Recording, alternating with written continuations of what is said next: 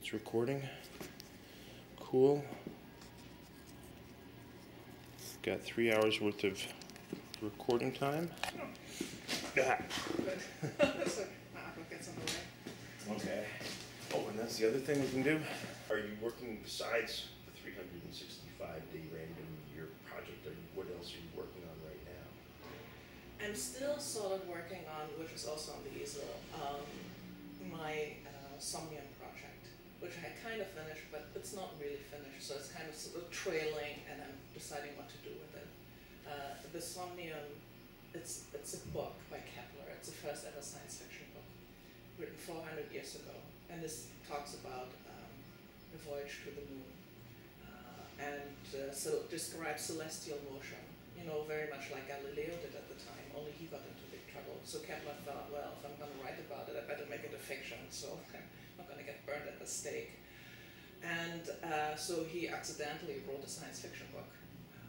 And it's not a great piece of fiction. He's really more of a mathematician. But I thought that it's never been illustrated, so if I create a series of works based on this, I can sort of maybe pull the narrative together. And I've already created, you know, like small works, and then did some larger works like these. And I would like to sort of get it full circle and make it into a book again. And I've already started sort of, you know, even with the text, sort of, you know, working with the text and maybe making it into an art book. So that idea is still, there are too many possibilities. I have too many ideas for this project, and I'm thinking that the more I work on it, eventually some ideas will die off, and then the best idea will just continue to live and eventually will be what I do. Well, you can also look at it as the easiest idea is the one that works its way out, and the tough ones are the ones that fall to the side. Yeah, you don't know me. I always do the hard thing. Okay. I never make it easy for myself. I tend to realize there's certain times where I just sort of plug away, and then there are other times where wonderful ideas in which point there are other things that get in the way. Yeah, especially other ideas. Yes, exactly. A little piece of paper and write down everything. Good. It feels so nice to cross those things off. Yes, yes, to-do lists are great for that. And then, continuing on mining, what you're doing, so the ideas that you have of future projects. Future projects. Yeah, I have a lot going. It's hard to decide what I'm going to do next. Okay. I like the social media thing, and I've, you know, started, for example, the Somnium book. I tweeted it out, you know, starting from the last line and then going backwards, so that now you read the entire Twitter account, it's the whole entire book, you know, that kind of thing. So I've got a couple of ideas there. And yeah, I don't know, it's like beginnings of ideas and nothing has really crystallized. Okay. Then, seeing how that was just such a winner of a question. What about older projects that you're particularly pleased with or particularly unhappy with but nonetheless are done? I like the Monsoon project, which I did in Singapore.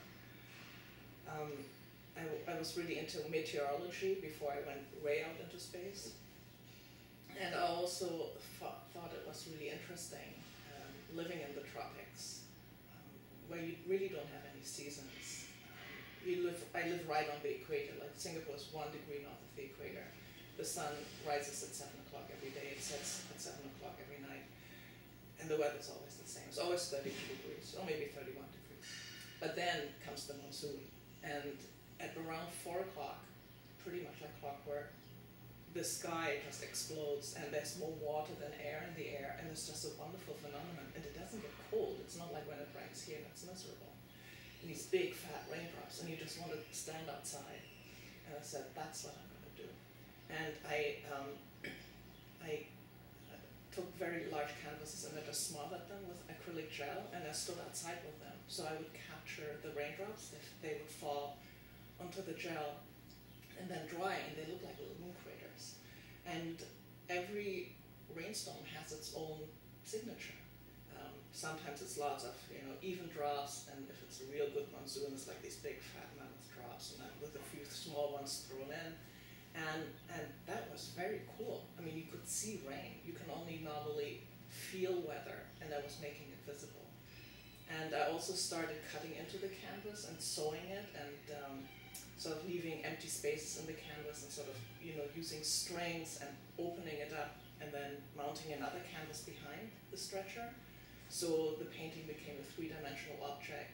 And if you hang it right, you get sunlight falling onto the strings, and then the painting becomes even a sundial, so it ties in the whole idea of weather again. That was a really nice series. I did that for a long time, until I got really tired of the sewing. How would you, just other than the acrylic gel, would you add paint to them or stuff, and so you would cut? Yeah, they were all really brightly colored. I would let the gel dry first, and then I would paint on top. I wouldn't, you know, mix the pigment in with the gel already, because I wouldn't know what kind of rainstorm it was going to be and what color would be most appropriate. Okay, how many, how long, how large? They went from anything from like 20 by 20 inches to 48 by 60, something like that. I did at least like 20, 30 of those. I mean, a lot. I worked on this for like 2-3 years. Okay. With something like that, because with the Somnium project, there is obviously a finite beginning and end because the book is already written. With the One Random Year project, there's a beginning and end because there's January 1st and December 31st. That's right. With a project like that, how did you figure out that it was over? Or it was When done? I moved here. Oh. No more monsoon. Okay. So I had ice and snow to deal with. So I thought, I'm going to do that. I'm going to take my paintings, and now I'm going to put them in the snow and the ice. So I was already working a lot on astronomy then, and so I thought, what I'm going to do is, I was working on this moon project and the surfaces of the other moons.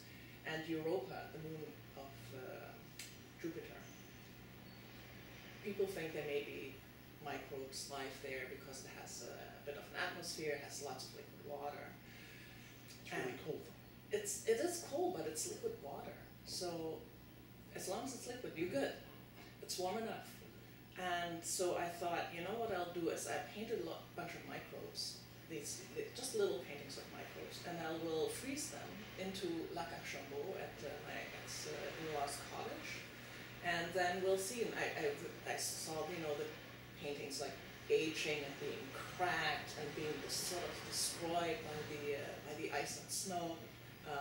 My family were taking bets about what would happen to the paintings, if they would all like just float off to the other end of the lake, if I would never see them again, they would be crushed by the ice in the spring.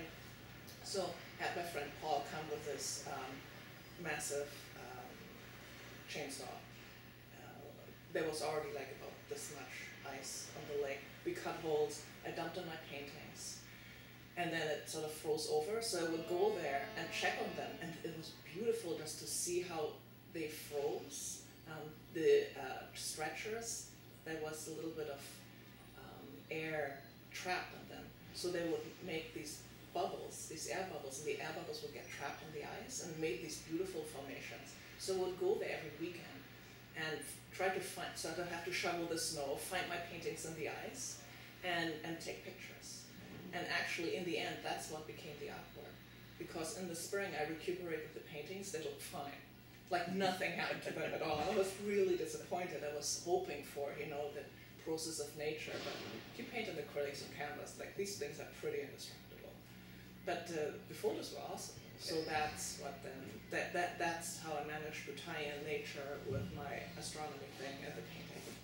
I'm trying to think in terms of another way to sort of capture snowflakes and snowfall and winter and so on. Nothing is jumping out. Yeah, it's the thing with ice and snow is it really preserves well. So if you want to sort of capture any kind of process, it's tricky. You know? Yeah, it's certainly photographic. I'd almost be thinking almost like with painting, it's would oils work any differently, and then be unstretched? Yeah, I was, you know, trying all kinds of stuff. The following year I thought maybe sculpture. I made these little wooden sculptures because it's organic, and then I would take like rusty screws and, you know, have things a little pre-aged, and I was hoping they would rust more, and I dumped them in the lake. And then what I did there was I dumped them in the lake at the beginning of the season before it froze over, because I wanted to capture like how the ice forms over them.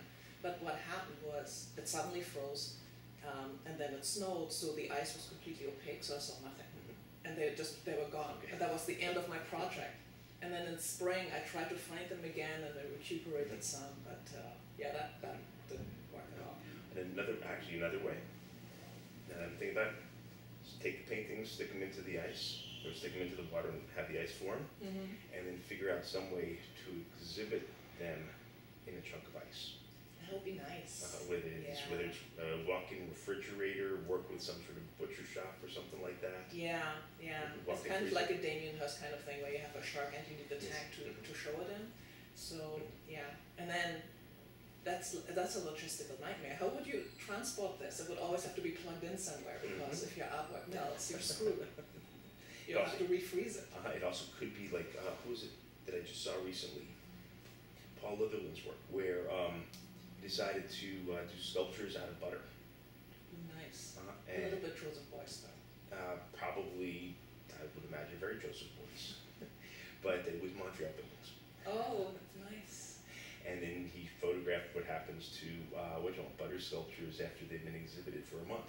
And it could be the sort of idea that, yes, there's the ice there, and then if it's a large enough block of ice, then you come and see it at the beginning where all you see is the ice, and at the end, you actually get to see the painting. That'd be nice.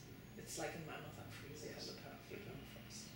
Yeah, see, once you start with projects and they fail, especially when they fail, you can develop a lot of new ideas, because that really means that you experimented and you